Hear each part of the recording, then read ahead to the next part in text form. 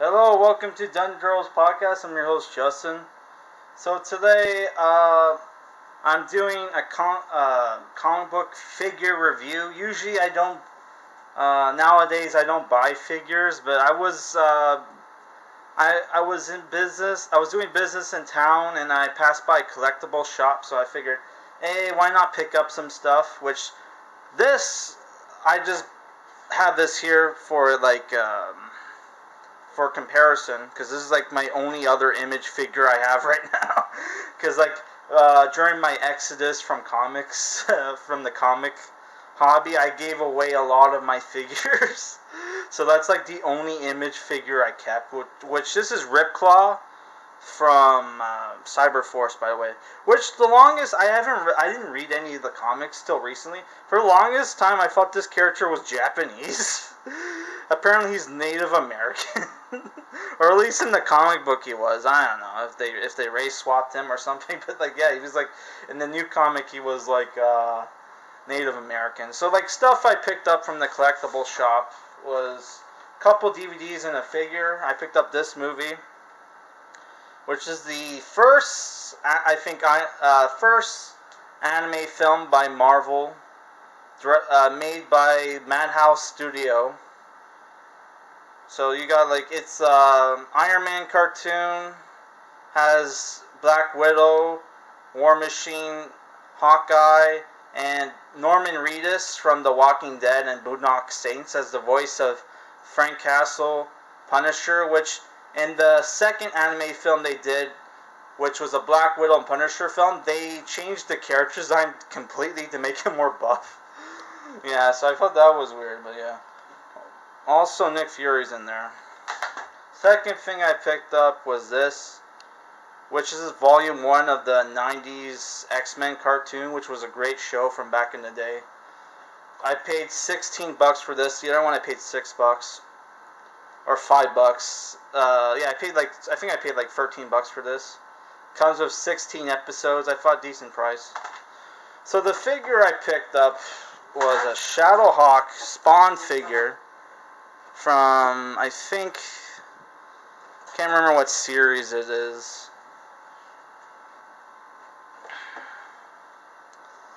And in the back you see other figures from the toy line. You even have the Max right there. Violator. Which when I was at the shop they also had Violator, the Curse, Ninja Spawn, and I think that was it. Yeah. You got Youngblood characters there. That's why I have the Youngblood comic there, because you can see Youngblood comics characters here. They also had Badrock, which for the longest time I kept calling him Bedrock, but it's actually Badrock. Yeah, so always kind of liked the Shadowhawk character design. Always wanted a figure of this guy. Didn't know there was a Spawn figure. When I tried to shop for a figure of this guy, the only thing I could find online was a statue. Like a statue figure like this one. But this has articulation. But it is basically a statue. Yeah. There's some swivel. But it's basically a statue. Yeah. What is cool about this figure though, it is 5 to 6 inch, so it is in scale of a guy like this figure here, so you can have it, you can put it on your shelf, right? So I'm gonna open it up. I'll open it up on camera.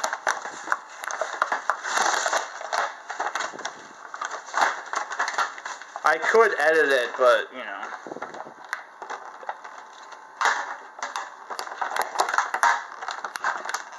comes with a little knife, little grappling hook, which is supposed to go on his arm.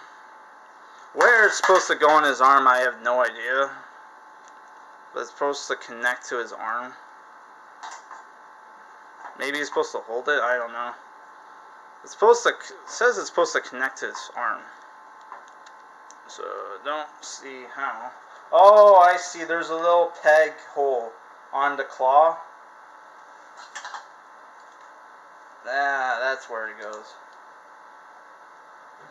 And the knife is supposed to go on his leg, which I just dropped it on the floor. Ah, shit. Oh, there. It fell by my foot, so it's not bad. Not a big deal. Okay.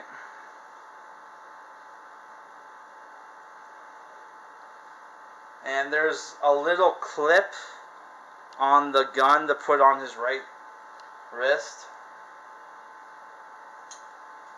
Oh, the stupid grappling hook fired it so.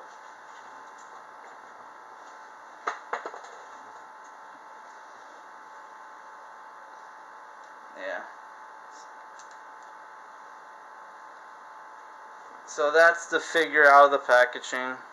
As you can tell, it's very top heavy. So good luck with all the weapons. Like how you're gonna keep the without a stand. How they expected you to keep that like standing, I don't know.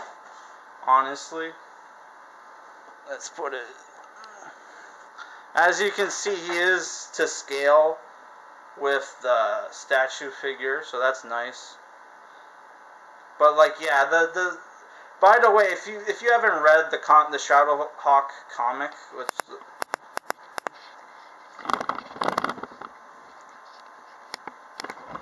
sorry, let me just fix this. If you haven't read the Shadowhawk comic, he's like he was an African American district attorney that was which was beaten up by thugs, infected with a bad with HIV positive blood, and became the first African American HIV positive superhero. Which, you know, I don't know. It sounds cool. The comic book sounds cool. Never got a chance to read it. The Pact characters from that Pact comic book review I did, their first appearance was in a Shadowhawk comic. So I need to pick up more Shadowhawk comics, because I am a fan of the Pact, even though they kind of have a like low run. Do these guns move? Let me see. Oh, you can take the guns on the top don't move, but you can take the shoulder weapons off. Though you have a big ugly hole. Also, he has like a gun here. Doesn't come out, but you know, it's kind of cool. Articulation is wow, the legs are very stiff. Or this is like yeah, the legs are really stiff. It feels like they'll break if I try to move it. So, yeah, I'm not going to do that. But, yeah. You got knee articulation. Arms can move up and down. You have elbow articulation. It's a 90s figure, so don't expect too much articulation. The head can swivel. Yeah. But, yeah, the legs, pretty much all they would be able to do is move forward, but it feels like if I were to touch them, they would break, so I'm not going to do that. The gun is too heavy, so the elbow can't.